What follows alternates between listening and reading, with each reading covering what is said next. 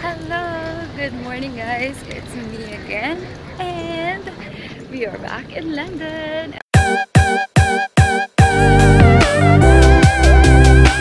As you can see guys, we are already in the city dahil ngayong araw magbabayad utang ako.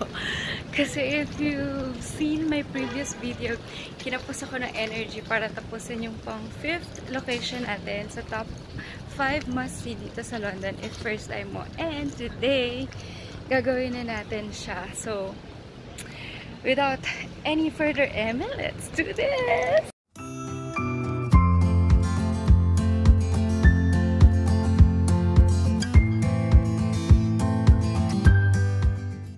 Okay, ayan. So, saan nga tayo pupunta? Loh. Ayan. Dito tayo sa Tottenham Court.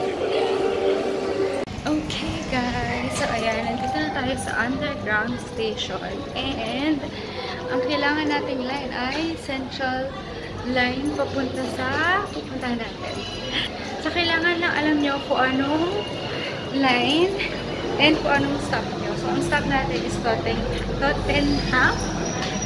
So, andyan na ata yung train. Wait lang, patakbo ako. So, ayun na nga. Naiwanan ako ng train.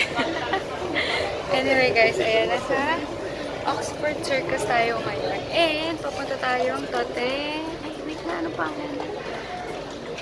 Tottenham Court Road. So, papunta tayo ngayon ng Tottenham Court Road. Okay.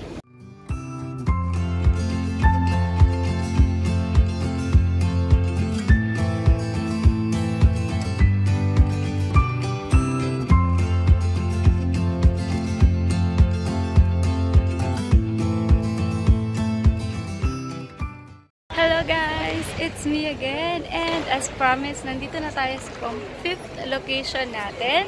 Medyo na-late lang ng konti pero ayan na siya. Nandito tayo sa British Museum. Ang pang 5th location natin is the British Museum, which is considered as the world's oldest public national museum. O, diba? Ang bongga. And disclaimer lang guys, hindi ako museum type of person. Ngayon lang ako bibisita sa museum kasi nga na-intriga din ako kasi diba, harapan pa lang niya ang ganda na.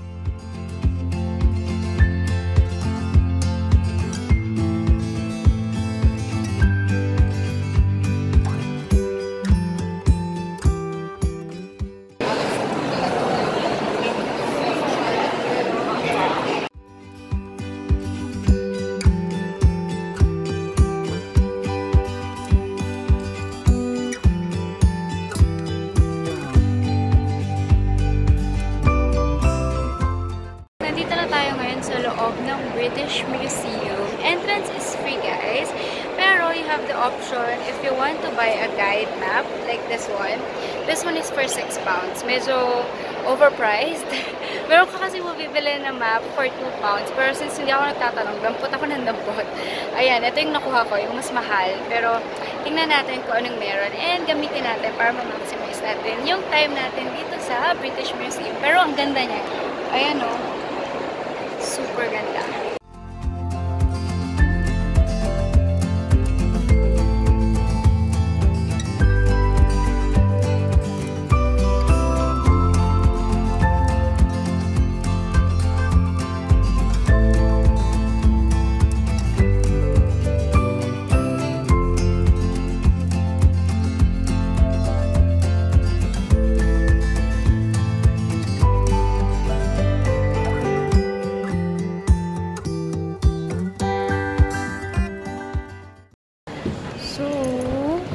Sobrang laki na British Museum. As in, sa sobrang laki niya, meron siyang 7 sections. Parang grade school, high school lang, no? Meron siyang 7 sections, which is Africa, Americas, ancient Egypt, ancient Greece and Rome, Asia, Europe, Middle East, and themes. So, yun napakita ko sa inyo, Europe pa lang yun. And, try natin hanapin yung Asia dahil Asian ako. So, ayan.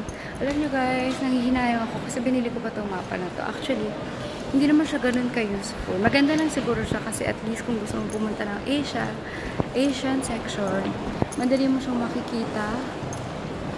Madali mo siyang makikita kasi nga, may mapa dito. Pero yung about sa mga artifacts and sculpture, meron namang description. So, hindi mo na talaga kailangan ito. Pero anyway, tara. Ano ba tayo? Mag-ikot-ikot pa tayo.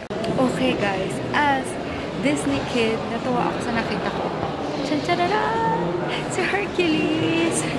Parang iba yung parang iba yung ini-imagine ko. Iba yung nasa imagination ko na Hercules. Pero, well, sabi siya daw yan. Patunay. Asa na yung pangalan niya? Ayan, baliktad lang. Pero siya daw yan, guys. Hi, Hercules!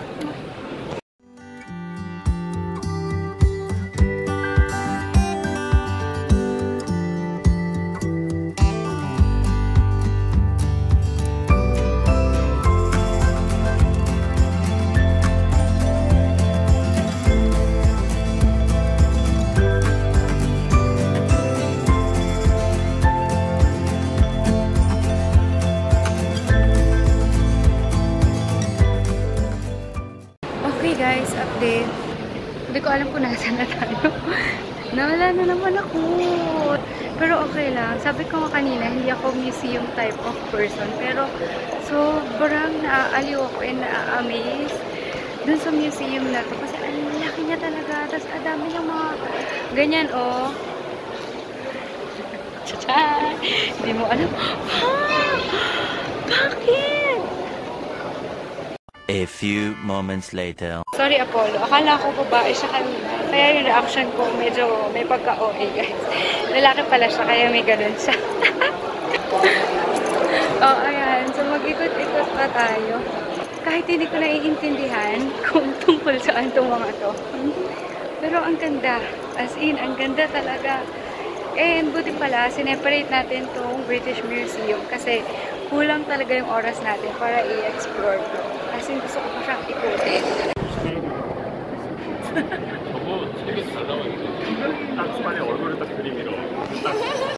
So, ayun, nakita na natin ang Rosetta Stone. Pero ang dami picture. So, i-insert ko na lang yung picture na nakuha ko. So, Rosetta Stone, sikat siya dito. Ito yung dinadayo talaga dito sa British Museum. So, it contains 3 languages. Tapos, meron pa tayong ganyan.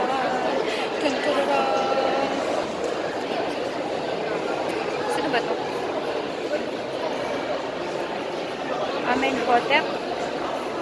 Hindi ko siya know, guys. Pero, from Egypt yan, for sure.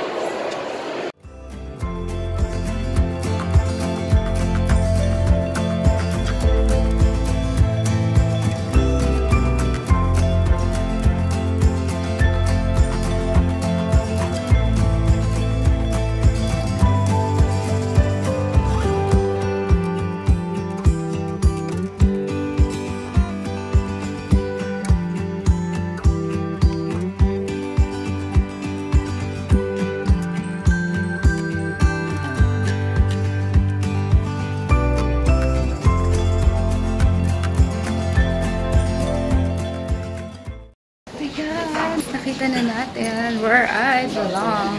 Andito na tayo sa Asian section ng British Museum. So, mag-check tayo ng mga artifacts dito. Social artifacts!